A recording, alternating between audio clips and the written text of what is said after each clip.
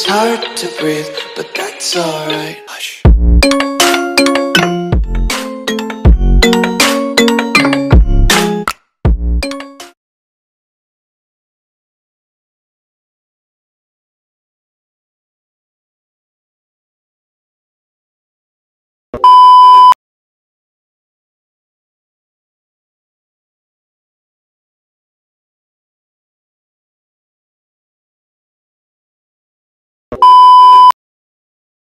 How to capture your audio.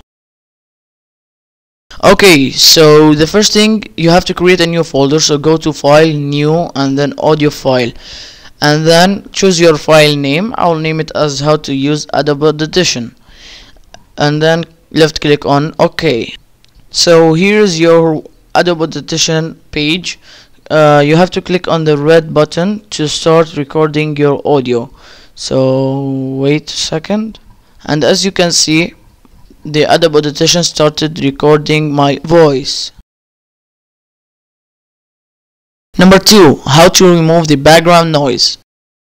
Okay, so to remove the background noise, you have to go to Effect Track and then click on the play button, and then go to Noise Reduction, Restoration, and go to Denoise. Okay, so as you can see, there is a percent counter that starts from 0 to 100. Okay, so basically this percent counter is used to remove the background noise. So if you choose less than 50%, you will get more background noise. If you put more than 50%, the more you put more than 50%, the more you will get no background noise. So we will try the both. We will put the 0 and we will put the 100. Number 2, how to remove the background noise. Number 2, how to remove the background noise.